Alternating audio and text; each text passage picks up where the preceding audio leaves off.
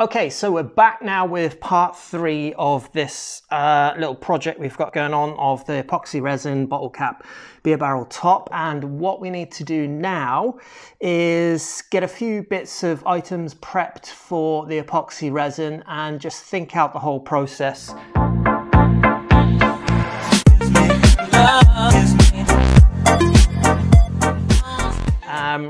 I've got an online calculator, so I've calculated that this is 54 centimeters in diameter. I'm going to approximately need 1 centimeter depth of epoxy resin, and somehow I've fortunately got 3 kilos of epoxy resin, which I've never used before, so I'm a little bit intimidated by the whole thing. I'm expecting it to something to go wrong. It always does the first time you try it. I probably should try a little side project first, but I'm just gonna go head first, dive straight into this and see if I can get it going anyway. Hopefully it's all gonna work out. I need to make this flat. Right now we've got this on a big heavy thick woolen rug, so I just need to make sure that this is flat with my spirit level, and then after that I can flip the camera around to the opposite direction and we can get going on the epoxy resin, which is going to be fun and a little bit scary because I've never used epoxy resin, and I've got 3 kilos of it here. So I've got my daughter who's going to give me a hand. I'm probably going to need it. We've got gloves, we've got protective hand equipment, we've got a really nice long spatula for spatulaing down the sides of the 2 containers. I've got 2 containers, which you're going to see in a second, and I've got a little palette knife to spread it evenly out over this. And we're going to be a little bit glam. There are some little flecks of the adhesive bonding filler that they're in the holes, but we're just going to throw a bit of glitter into it just for the crack. A bit of silver and gold glitter. I could live to regret that, but I'm going to go for it anyway. So let's get started on this and wish me luck. Hopefully this all works out. So this is part 3 and let's get on it. Okay, so we have everything set up here. We've just flipped the camera around to the opposite direction. Don't mind all the mess. What we've got is our protective hand gloves. This is my daughter Angie who's going to give me a handout for this. I'm using Angie's glitter. We're going to add like about half a teaspoon, quarter of a teaspoon of each. I don't want to make the whole thing kitsch looking, but a nice tiny little bit of a sparkle would be cool. So we've got our gloves on. I'm going to try not ripping these on my ring. And now, this is the epoxy plast, which I got from Amazon. 3 kilos in total, got a ratio of 2 to 1, which I have to weigh, even though I think they've weighed it out. I can't really see it on here very well. The instructions on the back, as you can see, are minute, so I had to take a picture of those and just make sure that I was following the exact instructions. Every single epoxy resin you buy will be different.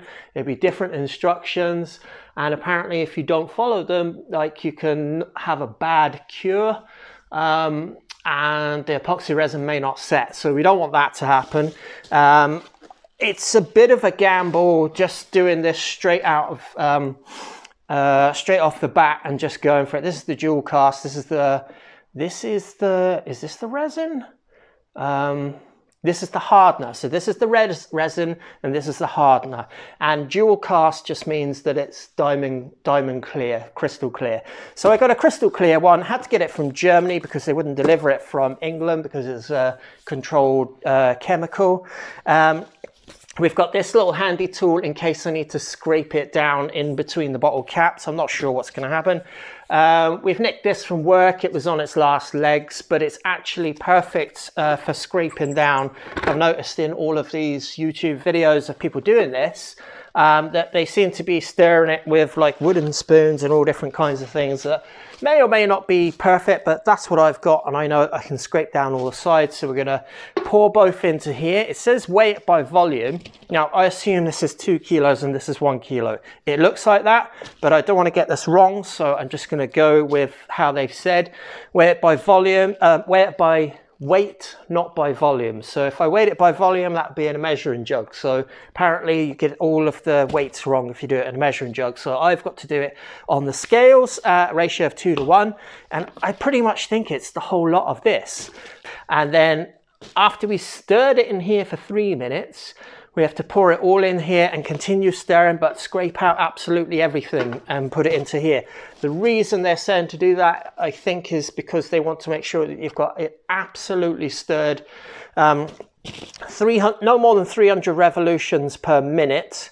That's in case you were doing it with a drill and a paddle on a drill. It just might whip it up and add too many air bubbles in it. But just stirring it around completely for 3 minutes and then into there for another 3 minutes. And after that, I think we're ready to go. But we are going to put a little bit of this in here first. So we're just going to fire in, geez, I really don't want too much. So I've got like literally about half a teaspoon there, just so every now and again there might be a little bit of a sparkle going through it. And we'll do the same with silver as well. And hopefully that mixes in well. So not much, maybe it's not enough, maybe it's too much. I don't really know, I've never done this before, but this is it. We're gonna give it a go now. So let me get, and I've got my stirrer here, Angie, who's gonna stir this. So let's see if I can open this thing, that would be handy. That looks quite hard to open. Okay, crack that one open. Now I'm gonna crack this one open. So I'm going to pour it all in there. I've got the scales on grams. I'm hoping this goes to 2 kilo. That's fine. It's got a very, very faint bluish tinge to it. We're up to 1.3, 1.5, 1.7, 1.8. So this is going to be 2 kilos. I've already made my first mistake. I've dropped in the cap in there. I'm just going to do myself a big favor and get that out now. So that's going to be epoxy resin. And I'm going to try and get as much of this in here as I can so that the exact, we're at 1.940, and I know that it should go all the way up to 2 kilos. Some of it is on this ring, so that was a mistake, but I think we're okay there now. We're up to 1.96. I think that's going to be cool, and while that's doing that, I'm going to just leave that there. So now we're going to move on to putting in the hardener, and as soon as that is in, we are kind of on the clock. So I'm hoping this goes to 1 kilo. Let's take that off, and ooh, it's making a kind of bubble in it. And so now, Angie, if you want to begin to stir it just at the edge on your side, so we don't get any on your gloves, if we can.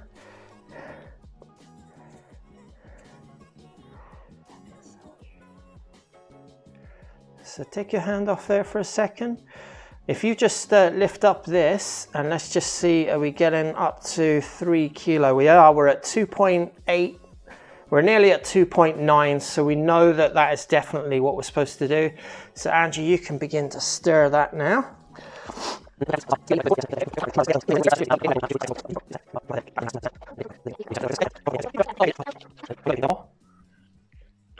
Okay, so we've been stirring this for about a minute now. We're going to give it a thorough stir. This is the most important part.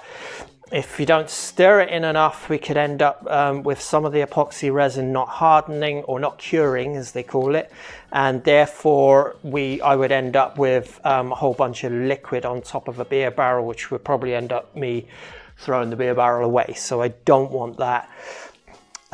We've stirred it now, I'm guessing roughly for 2 minutes. Not getting too many bubbles, but there are some bubbles in there.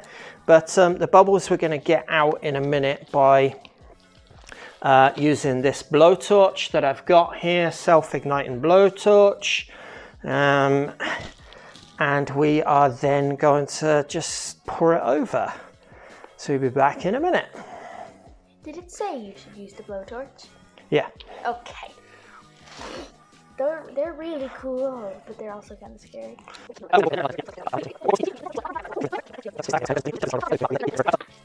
So we think we've got 3 minutes of stirring going on there, and everything seems to be going well. I can see there's a whole bunch of tiny bubbles all the way through it. But we're now going to pour it into here over the glitter, and we're just going to see. So Angie, if you can just pop that one in there. And then we are going to, we're just going to carefully pour this in here. And I am going to scrape down all of the sides there. So that's perfect. That looks nice. And make sure that I get everything in there so that we're getting an exact ratio of resin to hardener. And I think this is going well. Let me just have a look there. I just get the last few bits down. It's gone already a little bit tacky, I can feel on the sides of this plastic container, but I'm really happy that I got this flat edge, soft edge palette knife so that I can just get absolutely everything out of there. And then we are going to give it another 3 minutes, which we'll do in fast forwards, and then we'll be ready to pour it on.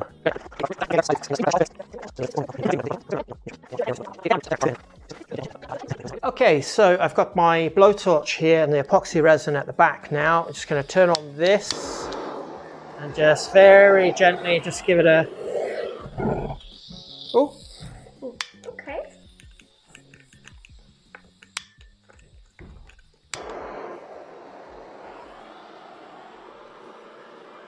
Now you can just spin it around there, Ange.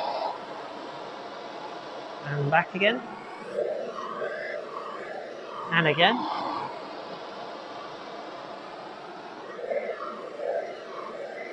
And one more time.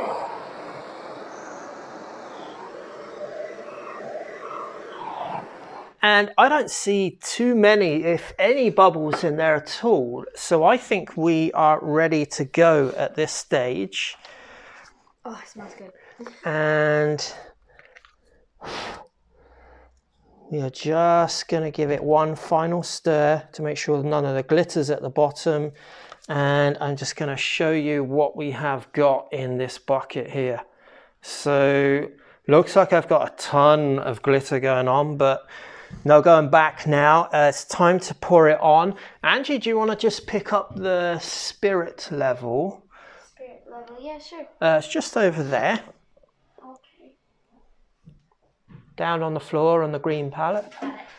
Brilliant, thanks. And just fire that on again, just to make exactly sure that we've got it. That is pretty good. That's all right. Okay, ready to go. 3, 2, 1.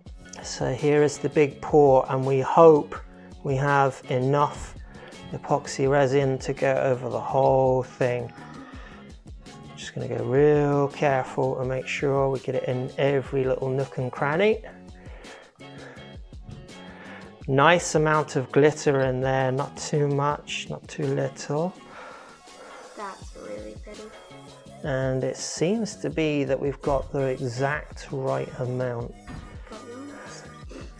It's got to fill in a whole bunch of gaps here, so I'm going to go a bit slow because there's a little ridge inside that needs to fill up.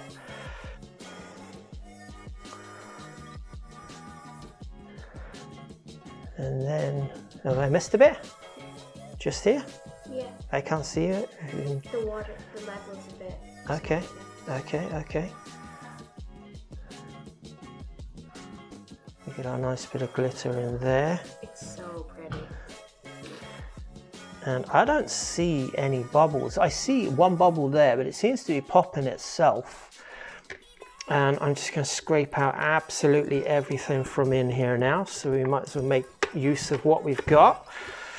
And what do you think, Ange? That's really nice. Oh, it's so pretty.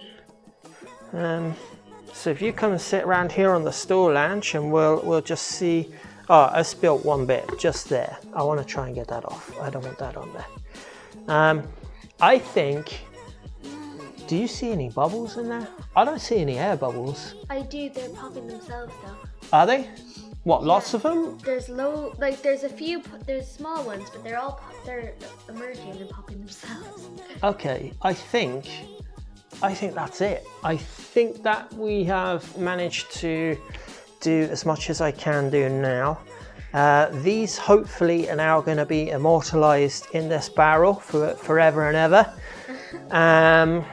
Let's go through a couple of them just for a bit of fun. We've got Hobgoblin there, Lindemans, Kaale Brewing Company, which is O'Hara's, Rochefort Trappist number 10, Orval, the Sweetwater Brewing Company, Odell's Brewing, Sierra Nevada, Isle of Skye Brewing Company, which is an interesting one.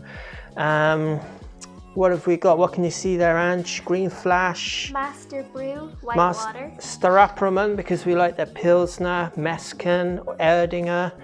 There's Judas, Black Sheep, Hoffenmalz and Hamburg, Rafson. Yeah, okay. Brewdog, Eyinger, Adnams, Victory. Oh, we don't want a fly in there. I think I saw a fly going close to it there. London Pride. London Pride. We've got an Iron Maiden one here. Weltenberg Kloster. Yeah. The Porterhouse Brewing Company. Porterhouse. Can't forget Porterhouse. Right next to Stortebeker Brewery. And we've got Western Herd, Le Chouffe. Loads of different ones. Anyway, that's it for now. I'm going to let this hopefully cure over the next 24 to 48 hours, 36 hours minimum, I think it is. And fingers crossed we come back tomorrow or the next day that we don't have a whole bunch of flies stuck in there. And what we do have instead is a really nice set tabletop beer barrel bar thingy. And that's it. Thanks, Angie. No problem.